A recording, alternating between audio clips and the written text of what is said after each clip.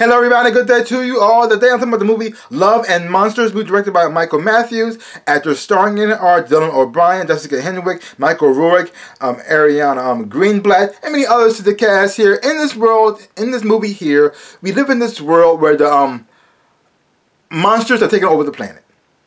Monsters are taking over. Now these aren't supernatural monsters, and these are monsters from an alien planet. They are animals that have been mutated and transform into these creatures. See, a long time ago, a comet was coming down to Earth to destroy the planet.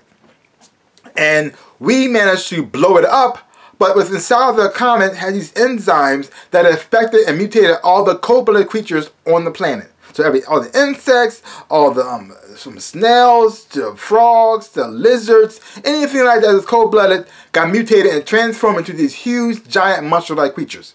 And at first, we were holding our own, but they evolved into the bullets weren't doing nothing to them, missiles weren't doing nothing to them, just wiped us all out. Now humanity has been living underground, and they pretty much stay in their tribe. So whoever you went on the bucket with, that's who you staying with. That's who you with. That's your family now. That's your friends, and that's it. You don't see anybody else ever again. And he's pretty much talking. He had a girlfriend named Amy, and they got separated. And he also lost his parents to these creatures when it first went down, because he was living at ground zero. All the monsters attacked them the most. So he saw his parents get killed right in front of him, which gave him a fear of these monsters. Even though he's brave and he wants to fight these monsters alongside of his family, help them out as well too. He want to do more than just make the beef stroganoff. He wants to do more than that. But every time he sees one of these monsters, he practically pees his pants. So he's not ready. And they love him, and they like what he can do, and they like him around. At the same time, they know he can't fight with them. They just sometimes say, "Dude, you can't do this. You're not strong enough. I'm happy that we do love you. We love you. We care about you. But this is not you. This okay? It's okay. We're not hating you. We're not shaming you for this. It's just not your strong suit. You make the food. You're good with morale. But other than that, that's pretty much it." And so he's talking to his girlfriend on the radio, and they have an attack. He had an attack at his place, and he realizes he doesn't want to live his life alone, because everybody in his group has been hooking up, partnering up, becoming couples. And he's by himself, and he got his girl who's way out there. He has this. Well, I'm gonna go out there and see her. And people are just, really, you gonna do that? I said, okay, good luck. And then he goes off and leaves. And then on the way, he meets Michael Rourke's character, Clyde, and Ariana Greenblatt's character, Minnow. And they help him out. He also meets a dog, who becomes like his best friend. And you see him going on the journey to pretty much meet his girlfriend. I pretty much this movie. Very simple plot, not much to it. One dude out there on alone, meets some people along the way, and fights off some monsters, learn how to face his fears, so you can meet the girl that he loves.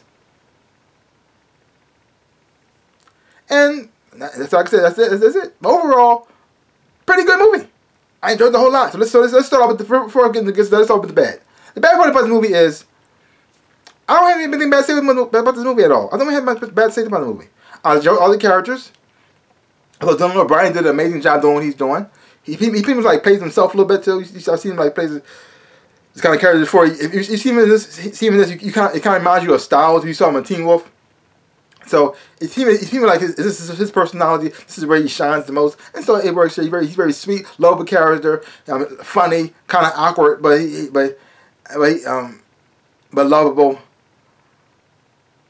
Brave, but he's not like the heroic type. Really, he wants to help, but has these weaknesses and flaws you see him like overcome. And when he does overcome them, you really are proud of him. You really root for him. It felt really earned. So I don't have anything bad to say about this movie.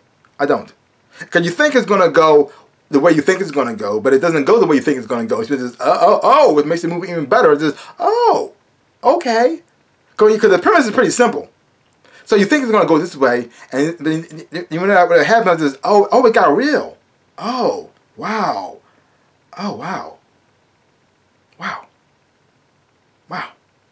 But overall, so let's move on to the good stuff. The special effects by the creatures and the monsters looks amazing. Oh my god, visually it looks fantastic. It's funny. I really do like the characters.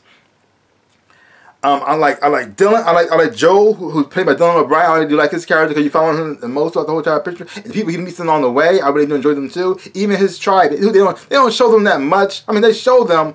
You can get an idea of who they are that much, but you actually do. But you can tell that they love Dylan, and Dylan loves them too. And overall, this movie I felt good after watching it. It was fun. It was I laughed a couple times. Watching this character change and grow and evolve and learn from his mistakes and face his fears, and just, yeah, you actually cheer for him while you go on this journey as well too. So overall, this is a good movie. It's a pretty good movie. I really did enjoy it. I highly recommend it. If you haven't seen it, check it out for yourself. Please take my word for it. Hopefully you watch it, you will enjoy having watching it too. And before I give it a grade, I just want to tell you right now, a little cut right here. I partnered up with Redbubble.com with a character I created called the NinjaRabbit, and they put my character on pillows and T-shirts and masks and things of that nature. And I'm going to leave a link down below. If you see anything you like, buy something. I really do appreciate it a whole lot. I really would appreciate it. So, to give the movie a grade, I'm giving it a B+. A B+. I'll take my word for it. Check it out for yourself. Hopefully you watch it. You will enjoy having watching it too. So give my channel a like, hit the thumbs up. Shaboop, and subscribe to my channel and share. I would appreciate it. So like I always say, in my dreams in real life, I am the Ninja Rabbit. Peace out, peeps.